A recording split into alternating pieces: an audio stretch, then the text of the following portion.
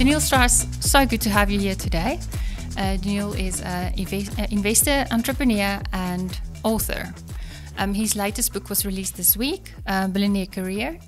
Welcome, Daniel. Thank you so much. Thank you so much for joining me. I know it's been a very hectic week and you've got a busy schedule with the launch. Tell me about what you've been doing.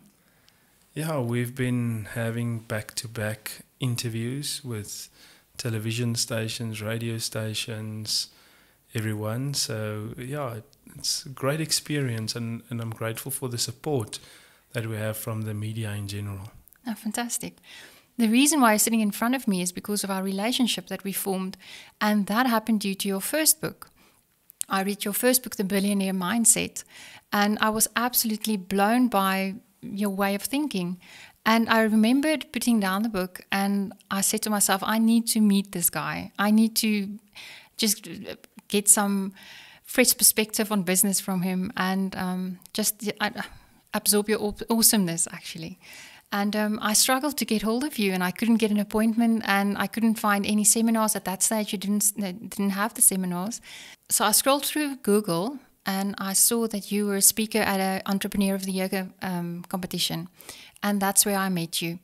And from there, the journey started. So I tried to get guests on my show that I can relate to and that actually made an impact on my life and in business, and that has an impact on the greater good of this country and of the world. So yeah, so I just want to say well done. I've met you, well, what was it, 3-4 years ago, and you started your business from scratch and you built a great business. So I just want to congratulate you on that. Thank you, Daniel. Yeah. From my side, the new book, tell me a little bit about it. Why did you decide to do a follow-up? So the new book is different from the first one in the sense that it is a storybook.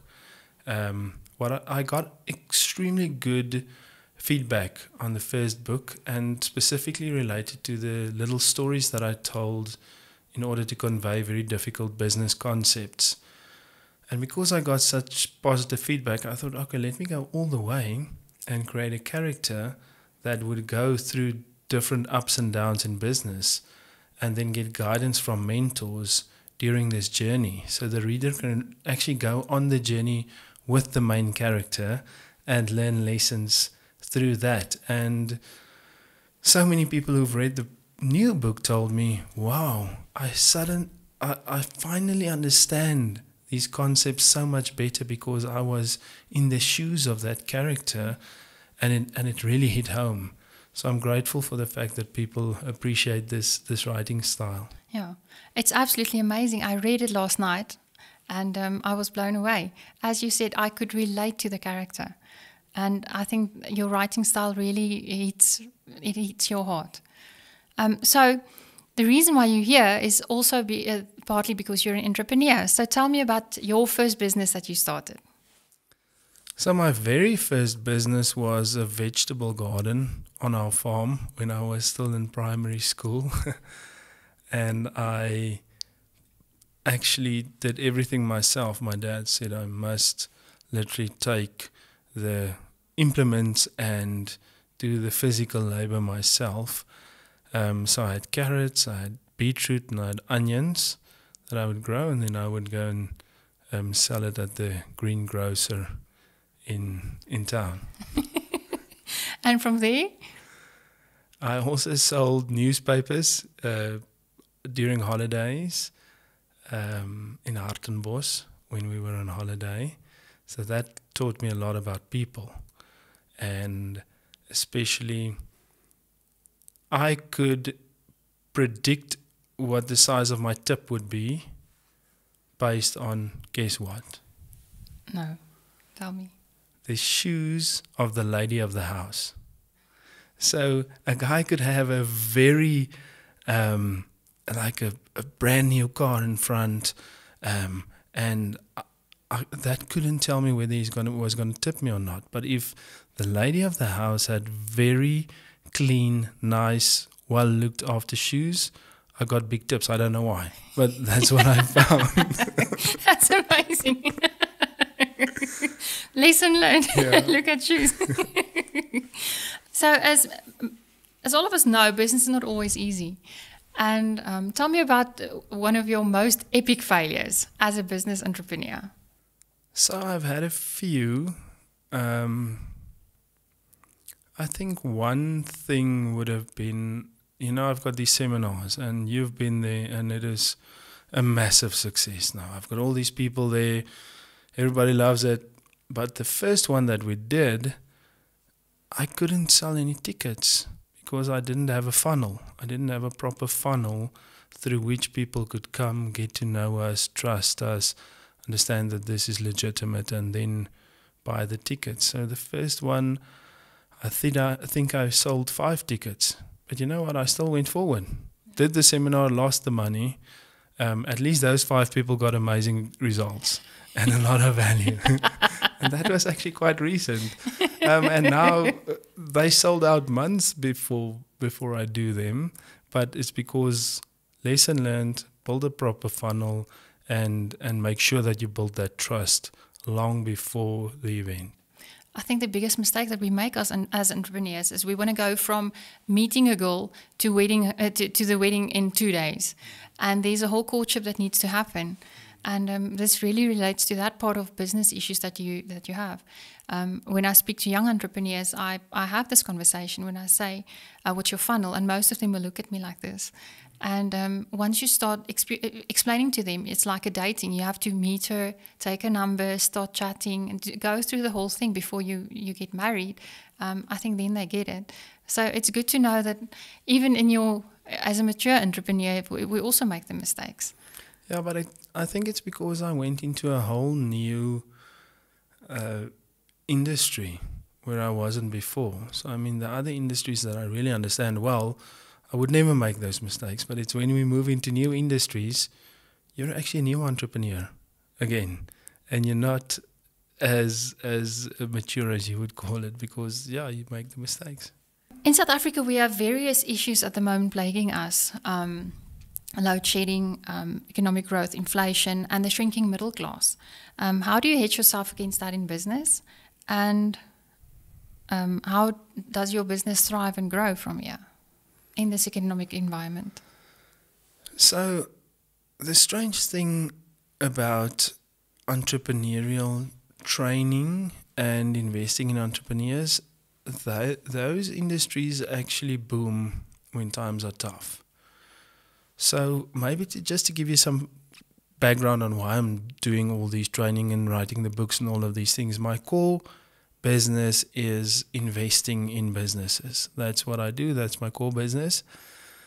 But what's the biggest challenge of an investor, venture capital investor or private equity investor, is finding good businesses and good people to invest in.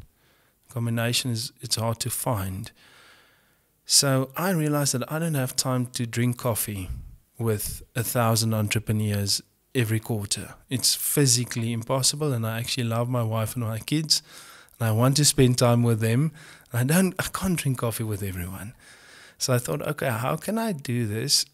So I have these webinars where there's about 1,000 people on a webinar. Then I have master classes. There's about 450 people at a master class, and then I've got the seminars, maximum of 70 people at the seminars, and then we've got the mentorship sessions, which is about 10 to 12 people in a mentorship program. And once people have come through that, I would normally choose one entrepreneur, let's say out of 1,000, to invest in. So what happened is I met all of these people, or they had action with me in some form, and then I also get to know them because the mentorships are quite interactive, the seminars are quite interactive. And by the time that I choose someone to invest in, I've got quite a good idea of the business and the person by that time. So and along the journey, all the people who we don't invest in still get significant value and still grow their businesses significantly if they get the value from that. For instance, there's one successful entrepreneur, 20 years in business, grew his turnover by 38% in 3 months. I think you met the guy at one of the seminars. people like that, I mean, to grow 38% after 20 years still in 3 months is significant. And I probably won't invest in his business just because he values different things. He doesn't necessarily want to grow to a billion rand or dollar business. He literally just wants to run his business, look after his family, be a good entrepreneur. So those people, it's great to see that they also get value and they also grow. You talk about the hula hoop and the tea light candle businesses at the seminar. So tell me more about it. I think it's a very interesting concept that everyone should hear. Yeah, I think especially in the current economic environment, it's very important to focus on cash flow first. And there's a lot of people who think they read some Silicon Valley blogs and then they think, no, you must be the next Facebook or the next Uber or the next this. But in an emerging market context, you actually just need cash flow first. You must survive before you thrive, not the other way around. And we play this little game where we put the hula hoop, the paper plate and the tea light candle there, and people can choose which ones they throw at. And I mean, you've seen it. Most people choose to throw at the tea light candle first. Yeah, because your value is higher on the tea light. It's 1,000 rand every time you hit it. Yeah, I think it's 100 rand on the tea light and 10 rand on the paper plate and 1 rand on the hula hoop. But I suggest that you go for the hula hoop first. Make sure that you just get that cash flow that's ticking. You can always go for the other ones later on, but you need your strong foundation first before you can really go for the moon. Yeah, for the niche market, actually. That brings me to my next question. Whilst working smarter, not harder movement has been diluted by the rise of the 4-day workweek movement, has such a big effect on people where they actually now work less and not even harder, and they don't work anymore. That's what I find. I think most of them are going for the tea light business, it seems. How do you feel about that? I think it depends on your definition of success. So you are a very ambitious person. You want to grow a big business and you want to make a lot of money. Of course. But some people, we always say, let's say, and I think I did this in the seminar as well, but let me ask you in any case, which one do you choose? A Ferrari or a Land Cruiser? Both. Oh, right. No, I would like the Land Cruiser. Yeah, so some people value sophistication and some people value practicality. And in the same way, so let's say I go to a farmer in the Kalahari. He won't be able to do anything with a Ferrari on the gravel roads. He needs the Land Cruiser to be able to drive on those bad roads. The same way, so he would say the Land Cruiser is good. You might say the Ferrari is beautiful, but if I have to choose, he has to choose which one is good, he'll choose good for him is the Land Cruiser. In the same way, people define good businesses in different ways. Some people say a business with great cash flow is good. Another one doesn't need cash flow, it just needs to build shareholder value. That's good. Someone else, if I can work from home, it's good. Someone else, if I can only work 4 hours a week and still get by, that's good. So we have to be cognizant of the fact that our definitions of good differ. And for that reason, I won't judge someone working 4 hours a week if they are happy with their lifestyle and what they get out of that. But you're unlikely to really become extremely wealthy if you start out like that. Later on, if you have the teams and the systems and everything in place, you may be able to work less than 4 hours a week and still make a lot of money, but you need to build that foundation first. In your first book, you wrote about the different hats that entrepreneurs put on. Tell me about 2 of the hats that you focus on. So I focus on the shareholder hat and the director hat most of the time, because the companies that we invest in have someone who's wearing the CEO hat. So as a shareholder and as a director, I normally have a different perspective on how the business should grow and should expand, because we think in terms of a place where everything is possible, because we say above the line everything is possible, and below the line only the budget is possible. How many businesses do you invest in? Or are you invested in at the moment? So we've invested in about 80 businesses, 80, up until this point. Obviously, we've exited some of them, so I'll have to check to see how many. But around about 80 in total. Yeah. And you're in a partnership. Yes. Tell me more about your partner. He is an absolute angel of a human being. We've been business partners for more than 11 years now. And yeah, he's just a great guy to work with, extremely smart, extremely hardworking. He's better at the tech companies, if I can say, let's say very high technology content, and I'm better at the traditional businesses. So we complement each other. So we have a saying that a partnership is a sinking ship. How do you make it work? How do you make a partnership work in this day and age?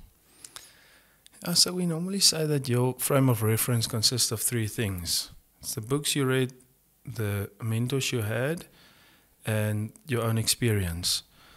So I'm sure the person who came up with that saying had a different frame of reference than I have.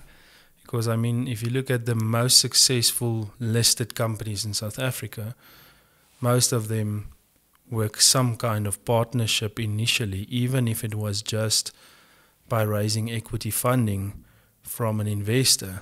That then becomes a form of a partnership as well. So me and my partner, we were very aligned with our aspirations and our view of building businesses from the very start. In the South African context, a lot of private equity investors used, as we say, the stick approach. So they would squeeze blood out of a stone and almost force the entrepreneurs to grow through fear. Now, we think people behave better when you help them to grow through support and supporting their aspirations, the carrot approach instead of the stick approach. So from the first day, we were both disgusted with the stick approach and the bullying of entrepreneurs that were happening in the market, and we decided that we are going to do it differently. And that was the core principle that actually drove us and kept us together and made it a great partnership. That's amazing. I know you personally, and you are also one of the most wonderful people that I've ever met. Your integrity level, you're just one amazing person, really. I've never met a businessman that is so direct, but so helpful at the same time. And I thank you for that part that you play in my life. As a mentor, you very you influence me on a positive level, and I know you're very passionate about mentorship. I also think that it's needed in this country that we stand up and mentor the younger generation. Yes, thank you. So we always try to say that we are not a shark tank, we are a dolphin pool. So we are friendly with the entrepreneurs. Why? I've never seen the need or the value in degrading someone who wants to raise funding from you, or trying to make someone's life difficult who's simply just trying to build their businesses. I can't see the reason why. They need support. They don't need to be pushed into the ground. And I think that's our whole approach. Let's talk about positives and negatives of social media and the entrepreneurial mind. It's easy to get both inspired and demotivated by the look at me trend of success stories currently in the social media. Yeah, I think I haven't really come across that because I don't follow look at me people really. You are the look at me people. No, I'll never post anything that I think could give the impression that we are wealthy on social media, and I think you if you've seen anything like that, please show it to me, because I don't want it there. Because I think in a society like ours, while it may get you customers for whatever reason, I don't think that is the right message that we want to send into the world. We want to say, okay, entrepreneurship is hard, but it's possible. And here's a few proven methods to grow your own business instead of being in. So actually, maybe I can tell you, I'm going to do this. I haven't done it yet, but I'm looking for a very nice Lamborghini.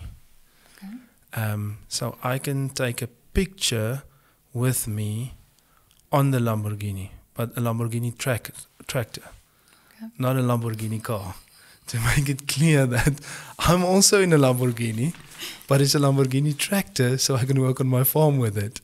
You understand? It's a different approach, because why would you be flashy? I can't see any value in being flashy.